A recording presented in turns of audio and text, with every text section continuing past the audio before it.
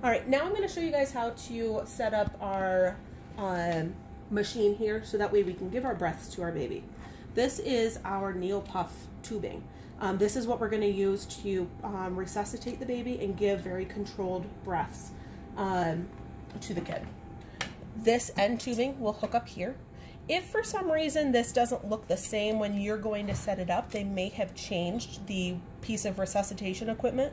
It may look like it would adapt better to this side, and that's probably called our T-piece resuscitator. For today, we're going to talk about the Neopuff itself.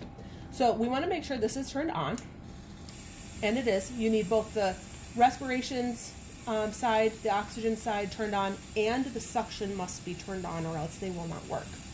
We're going to turn the oxygen to 10 liters per minute on the side where we are using our equipment. When we start resuscitating a kid, per NRP guidelines, we start at 21%, which is room air. Anytime you're starting compressions or you're going to intubate a baby, you would turn that concentration up to 100%. So we'll leave it at 100% today. I want you to know how to set your PEEP and your PIP. These are two things that we need to know the pressures on so we can give our babies the appropriate inhalation breath and provide that assistance to them so that way they don't have to work so hard in between. Your PEEP is your positive end expiratory pressure. That is how much pressure is left in the alveoli in between breaths.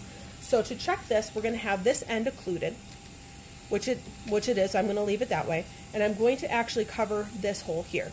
This is the hole that we cover when we want to give a breath. So I want to check that this end expiratory pressure is at 10. This should be between 5 and 10, so I'm going to leave it at 10 centimeters of water is the measurement for it.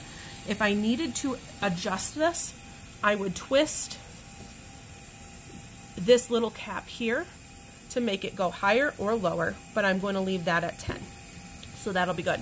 Now our PIP is our positive inspiratory pressure.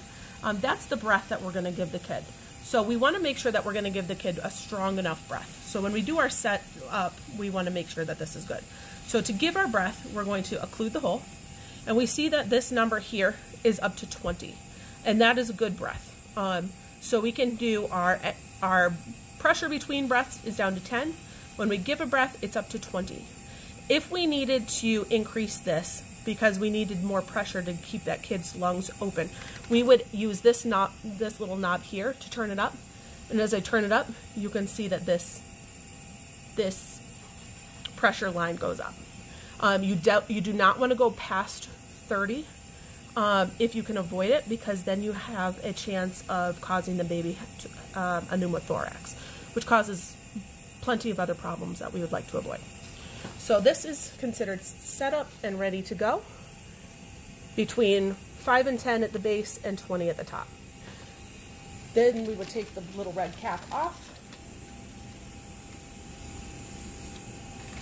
and put our face mask on, and this is ready to go to give proper breaths to a baby.